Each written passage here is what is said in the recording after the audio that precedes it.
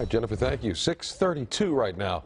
Brand new this morning, just as the rodeo kicks off, an HPD bait truck is stolen from NRG Park, and the man responsible is still on the run. Houston police say around 12:30 in the morning they were notified one of the bait cars sitting in the NRG lot got stolen. Officers spotted it near the Loop and Wayside. The driver eventually ended up on Cedar Crest and Midvale, where he abandoned the truck because HPD officers turned it off.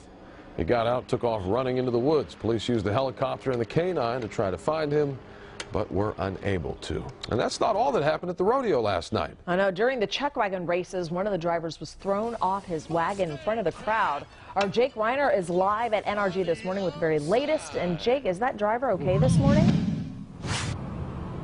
Well, Rachel, we're told that he was alive and awake at the hospital last night, but as you mentioned, certainly an eventful night at the rodeo, all things considered. An intense chuckwagon race took a turn for the worst. A source close to the rodeo says the driver was unconscious before he hit the ground. He just tumbled and just went limp. Rodeo officials say he was taken to the hospital, and the source says he regained consciousness there.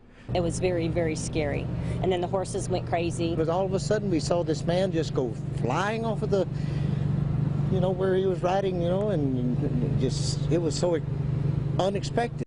The horse crashed into a wall, and although it suffered a concussion, officials say it will be okay.